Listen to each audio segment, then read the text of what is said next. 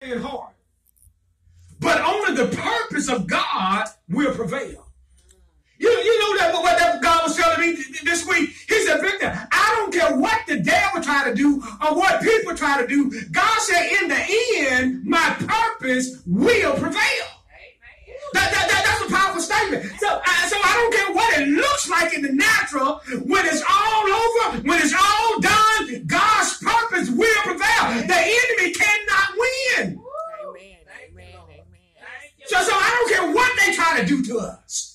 I don't care how the enemy trying to stop, amen, the blessings of God from coming over our life, stopping them, trying to stop us from prospering and fulfilling God's purpose. God said, guess what? I don't care what's in their hearts, what they're thinking about doing. God said, only my purpose or my counsel will stand. Amen. So I don't care what the enemy says. And you know what that said to me? I was talking to a man of God this weekend, and he called me for a prophetic word. And when he called me, I said, let me call you back. I need to pray. Because I'm not going to tell you a lie. I need to hear what the Lord's saying to me. Amen. Before I begin to speak to him.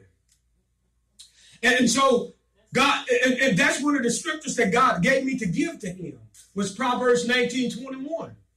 Many are the devices in a man's heart, but only the counsel of the Lord shall stand. And the word device there, amen, it means purpose. Amen. The thoughts, the desires. Amen. But God said, only my counsel is going to stand.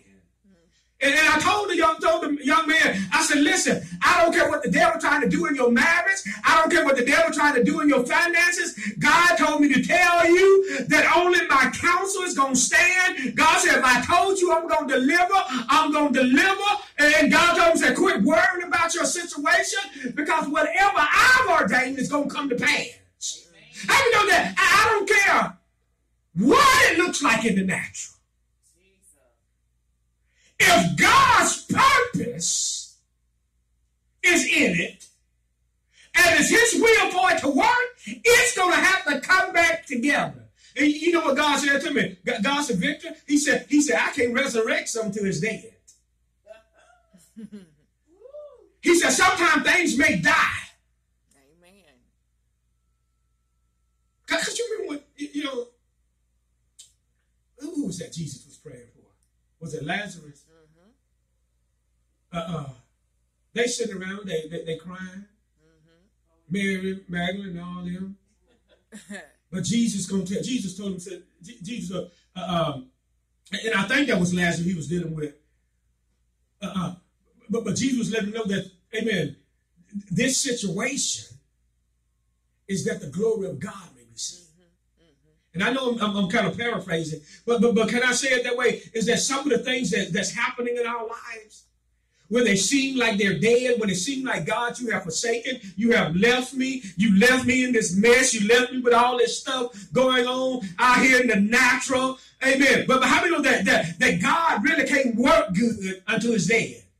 See, that's when we're going to know that it's a supernatural miracle, is when God, amen, can take, amen, what seems to be dead and resurrect it. So don't give up. Don't give up on your family. Don't give up on your finances. Don't give up on your ministry. Don't give up on your family. Amen. Because, amen, when it's dead, that's when God can work. Even the Bible said, unless a wheat or corn fall into the ground, it abides alone.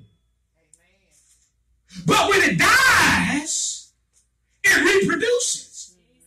I know that's when God can do the supernatural. Sometimes when it seems like things are dead, when things seem like things are dying. And it's even in your own life. When it seems like, God, I'm struggling with this. I'm fighting with this. And let me tell y'all this. This is what I'm trying to get people to understand.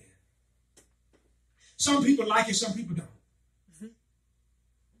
Because they want to stay stuck on justification and not transformation. It don't work. It don't work. If I say I'm God's righteousness by faith, there ought to be a transformation or a change that takes place in my life. I mean, a visible, a natural manifestation. You know what I'm saying? Sister Holder, that means my attitude ought to change some.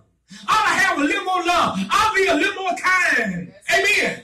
That's right. That's right. People ought to see a difference in my life. I shouldn't be as worried as I used to be. People ought to see faith operating in me. Okay, thank you, Daddy.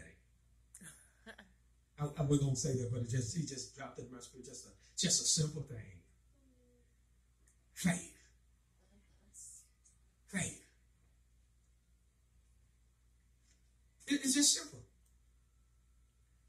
When we say faith, we're saying, God, I trust you. Father, I trust you. So when you don't walk in faith, you're telling God, I don't believe what you did. And how do you know that the promises are void when you don't have faith? Because everything that we receive is by faith. We receive it by faith. So to me, what I'm trying to get people to understand, and this is what people get mad at, because it's just the truth. And brother, I'm trying to live the best life I can live. Amen. I don't want to be a hypocrite. I don't want to be out there in the world living any kind of way. That's right. Amen. And it's not that I want to be better than anybody else. I just want to be what Jesus made me. Amen. That's right. And I don't understand Christian folk why they don't want to be what Jesus made them. Amen. Amen. You know?